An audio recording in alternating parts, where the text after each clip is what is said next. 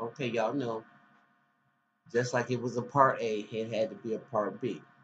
Because I know a lot of y'all, when y'all saw the first one, that's why I had to do it like this, was like, well, what about these kids on the bus?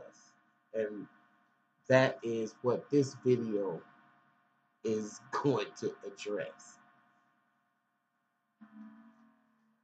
Okay, first of all, for the school system, there is no way you should have a driver on the bus and not an aide alongside of that driver to keep things at a normal level with children, especially if you have preteens on the bus.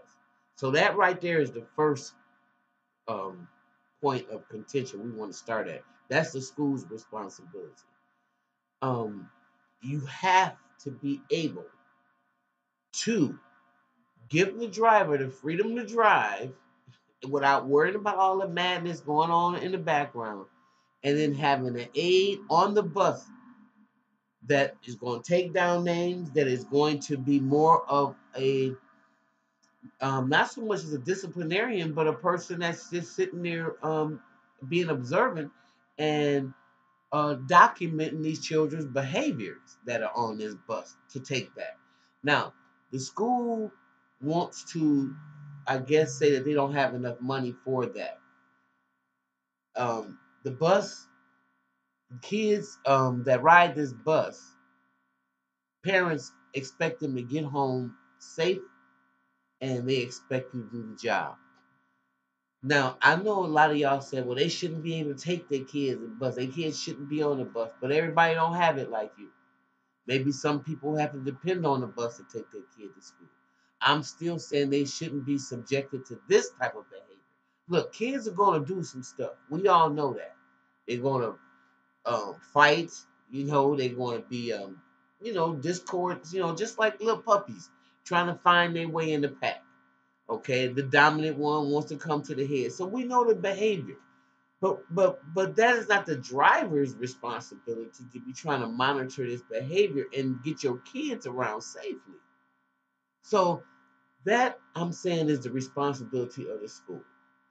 Now, we're going to have to set up some rules where these parents that are just ill, um, and it's a collaborative effort actually. You can no longer just think you can pick up people's kids and make money off of them. That's just it. And that's from the school to the bus companies. You have to be a little bit more responsible. You have to. You got kids coming on your bus, and I know that don't have socks on. You got kids. You think that kid is gonna be happy, or you think that kid is probably gonna be angry?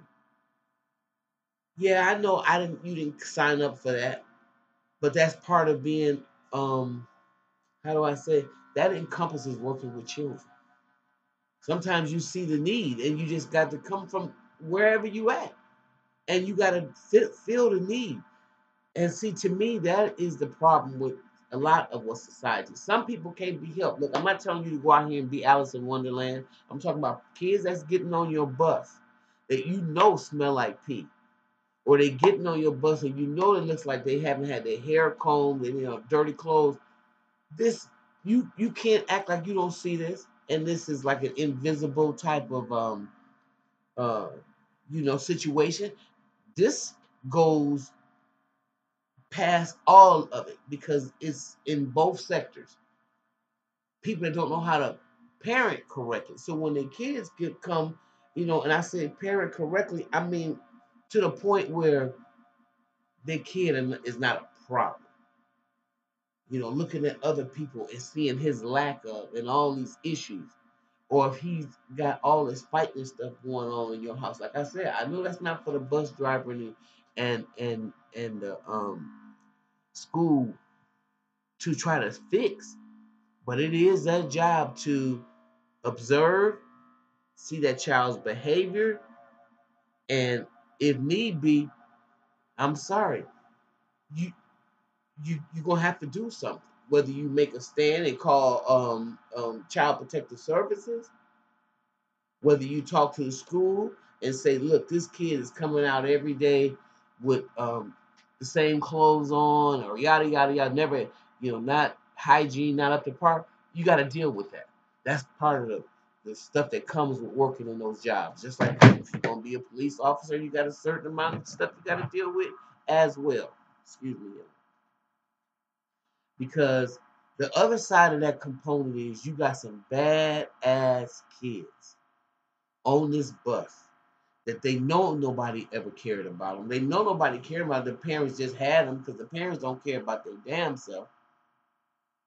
So when they get on this bus, they got a serious chip on their shoulder. Nobody ain't giving them no attention.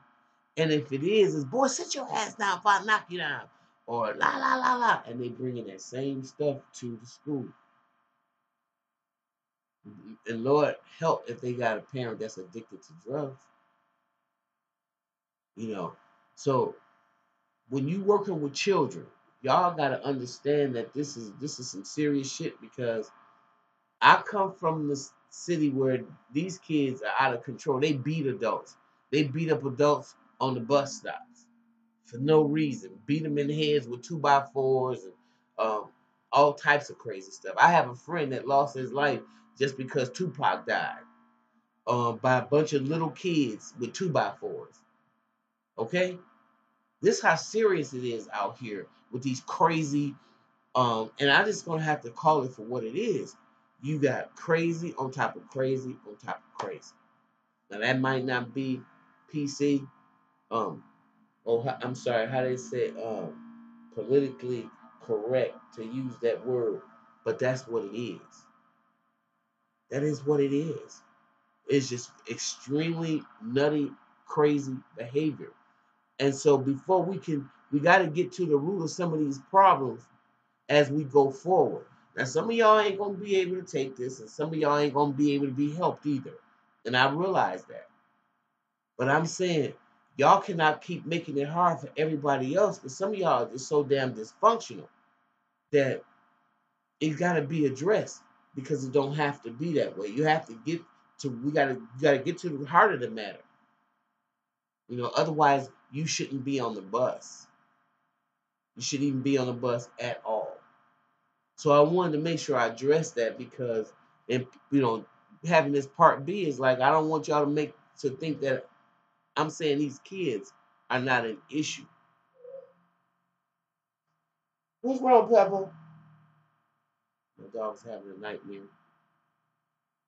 Um, and that's real important, because if none of that other stuff go in, and I'm not talking about over nurturing, or I mean over um being, if you don't have a balance in discipline and affection and knowing that those are very important dynamics in the kid's life, then you're probably producing some of those kids I was telling you about that beat people up on the bus stop, or they're on the bus.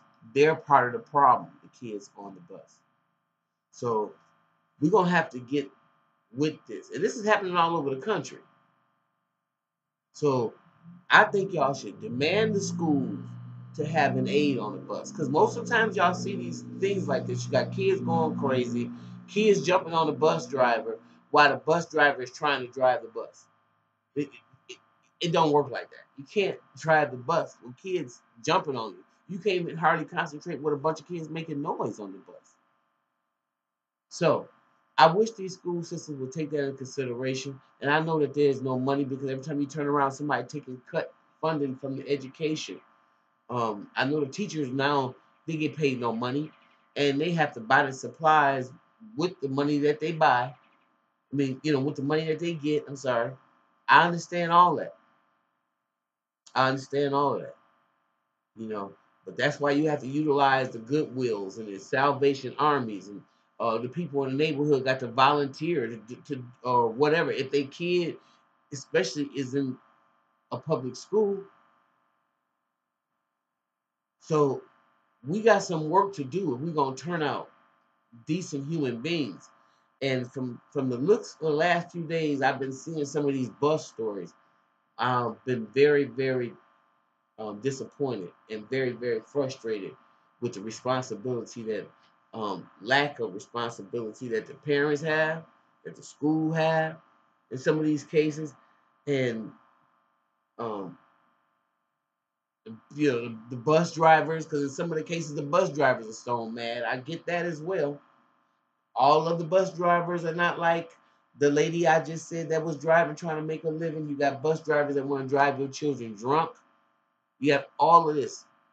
So see, that's why I said it has to be another aid on the bus. None stuff like that wouldn't happen. So we got to find out who's making the cuts and where else we can pull that money from, because we cannot keep allowing that behavior to happen. That's the one way to resolve it. It's a way to resolve it, and it really is. And even if some of them parents got to ride the damn bus, if their kids maybe once a month, one of the parents got to ride the bus. I don't know, but you got to get creative, because in order to corral this monster back in, you're gonna have to have some discipline, some you know, and for some boundaries, some rules and some boundaries, and some shit that just can't be crossed. Okay, all right. So I'm gonna go. But with that being said, this is part B to the part A of our way with bus drivers, children, and schools, and the responsibility that nobody want to take.